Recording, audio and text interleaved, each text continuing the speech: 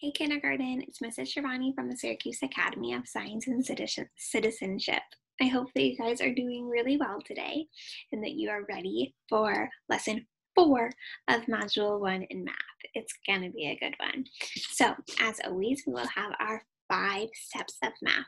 First, we'll work on our fluency, and we do this every day because it's really important to get good and get quick at counting and SWBATizing and identifying numbers. And all of those things are super, super important when we start to add later on in the year. So it's really, really important to work on that now. That's why we do it every day. So fluency. Then we'll get into our warm-up problem, our application problem. We'll do our main lesson, our concept development. We'll talk about what we learned, and then you'll get to show what you learned in your exit ticket on Google Forms. So those are our 5 steps of math today. You ready to get started? Okay, I will share my screen with you and we will get started. Module 1, lesson 4. So our goal of the lesson, that means what do we want to know by the end of this video? What do I want you to have learned? Well, it is simple. I want you to be able to classify items into 2 predetermined categories.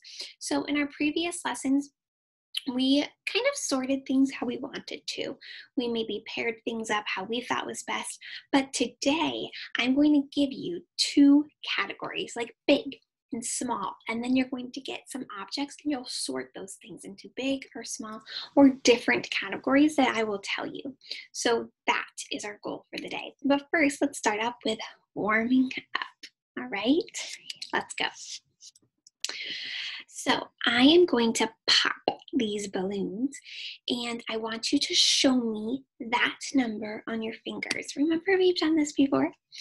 Now, remember, it's really easy to be like 1, 2, 3, 4, right? That's kind of how we're used to showing numbers on our fingers. But I want you to show me numbers on your fingers the math way, always starting with our pinky. All right, this takes a little bit more critical thinking, and it's important because it kind of starts getting us used to a number line and a number progress. So when I pop the balloon, try your best to start with your pinky and go from there to show me up to 5. All right, it can be tricky, but I think you can do it. Okay, here we go. Ready? 1. You show me 2. 2. 3. Hey, we're just counting up. 2. Ooh, put a finger down. 3. Back up. 4. Keep going with me. 3. 1 finger down. 4. Back up. Hey, pattern. 3, 4, 3, 4. Pattern. 5, 4, 3. 5, 4, 3. Good work. That was a fun one. Okay, now I'm going to show you some fingers, and I want you to count and tell me how many you see. So I'm going to move the box, and I want you guys to quickly try and identify how many you see. All right, here we go. 2, 0, 1, 3, 5, 4, 1. I kind of hit those ones in a weird way, huh? 1 on the pinky. 2. All 5 up. 5. 3. Good work. You guys are so, so good at that. All right, let's practice counting on this rec and rec with, we'll count up to 5 and then we'll count down from 5. Here we go. Ready? 1, count with me. I want to hear you. 2, 3, 4, 5. Good. Okay, now let's count down. 5, 4, 3, 2, 1. Good. Let's do it one more time. I'll try to be a little quicker. Okay, ready? 1, 2, 3, 4, 5. Okay, down. 5, 4, 3, 2, 1. Good. In a few lessons, we'll start counting up and down with sunrise and sunset counting, which is my favorite way to do this. Now, I would like you to help me color both of these pictures exactly the same. All right, so I'm going to get out some crayons here, and I'm hoping that I can do this with you guys. And let's see, let's color the bell up here blue. It's hard to do this perfectly, but I'm just gonna try my best. Whoa!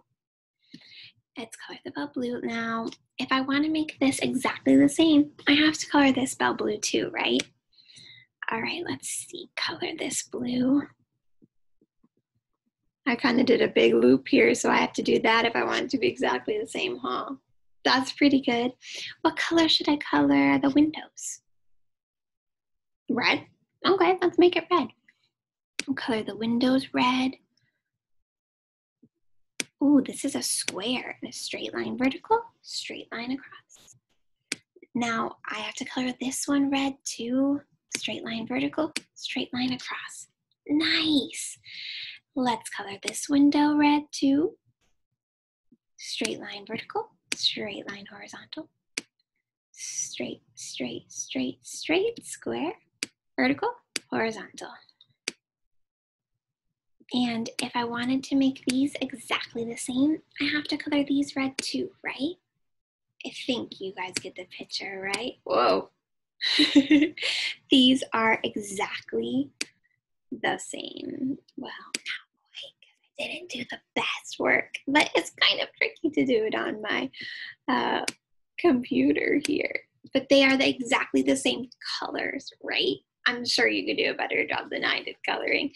All right, let's move on to the next one. This will be more fun. Okay, so here is our concept development. Remember, we're going to sort objects into predetermined categories. And I'm going to make this a little bit bigger for you so that it's easier for us to see. I just have to do this again. There we go. Okay, so we have a category here that says big and small. Big, small. Do that with me.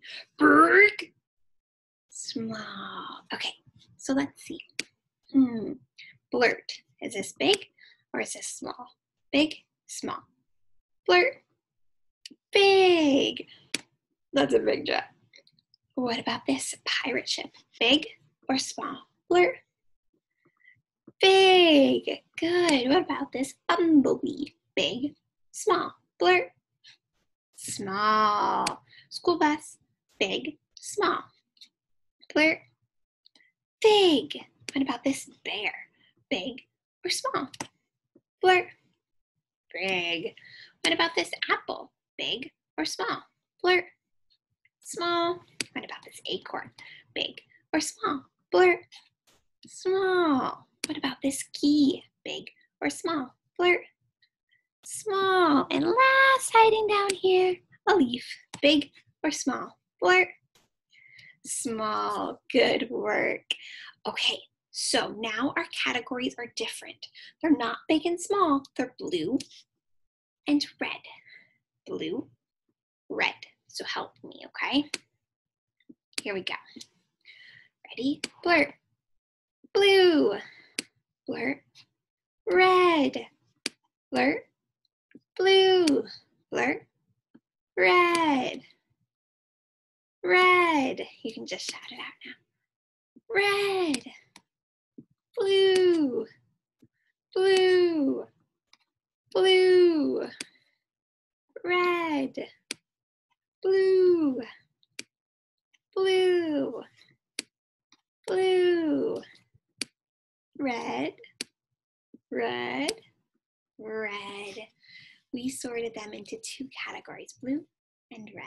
And parents, if you're watching this, if you want to just get a bunch of toys out on the ground and have your kiddos sort them into categories big and small, blue, red, or different colors, go for it. I would love for them to be hands-on as possible.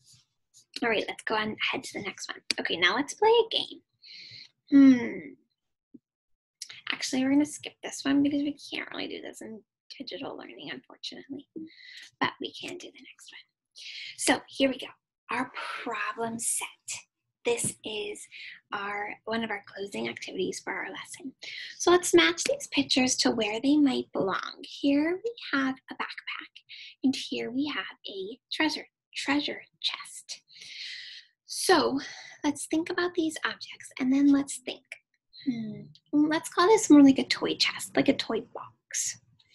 Let's think if these objects on this side go in a backpack or go in a toy box. Paper. Do you think that would go in a backpack or a toy box? Blurt. Yeah, I think backpack. What about a teddy bear? Backpack or toy box? Blurt. Yeah, I think toy box. Doll. Backpack, toy box. Blurt. Toy box. What about this soccer ball? Backpack or toy box? Blurt. I think toy box. Backpack or toy box? This train. Blurt. I think toy box. Well, we have a lot of things in the toy box. What about a pencil? Backpack or toy box? Blurt. I think pencil. Yeah. Now, might you bring a teddy bear or doll or a train or a soccer ball to school in your backpack? Yeah, you might bring those things to your backpack, but normally they would stay in your toy box, right? Yeah. Okay. Good work. So, what is the new math word we learned today? I think we learned the word categorize, and we learned predetermined categories, right? Categorize, sort. That's a big word. And I love to categorize because I am super organized and I love to organize things. If you're in my classroom, you would know that, huh? What does it mean to sort into groups? Well, to sort into groups, it means we're looking at what makes them similar and what makes them different and putting them where we think they belong. Can you think of times when it is important to sort things? Oh, yeah, I can think. Right here, I have a bunch of different pens. I have Sharpies. These are markers that are permanent. I wouldn't want to just use these on anything because they're really difficult to get out. These are my favorite kind of pens, flare pens. And I use these for everything. These will wipe right off. They're not permanent. These are smelly markers and I like those. So I have these all sorted so that I don't just accidentally pick up a Sharpie if I don't want to use a Sharpie. I have all the Sharpies together, all the flare pens together, and all the smelly markers together. And I think it's important to sort things so you can stay organized and so that you know where things are, especially in your house, in your bedroom, especially in our classrooms. All right, let's move on to our Google exit ticket today. So I will share that screen with you. And it's a pretty simple exit ticket today. So you will be doing this page right here, which says, look at the photo below. Talk to someone at home about how you can sort these animals into two groups. So we have a cat, we have a bee, we have a bird, we have a rabbit, we have another bird, and we have a deer. So talk to someone at home about how you can sort these objects into two different groups, two predetermined categories, our new math word. And then you're going to choose a sentence that might match the picture. So let's think, does this make sense? We can sort these animals into a group that flies and a group that doesn't. Or we can sort these animals into a group of sea animals and a group of desert animals. So which one do you think matches that picture? You will choose the option and then click submit. All right, guys, great job with our fluency warm-up today. You're getting super good at subitizing, showing me numbers on your hand. I love it. And we worked on categorizing today, putting things into 2 predetermined categories. And I know you're gonna rock that exit ticket on Google Forms. I can't wait to see it. I love you guys. Have a wonderful evening. I will see you back again for lesson number 5. Adios.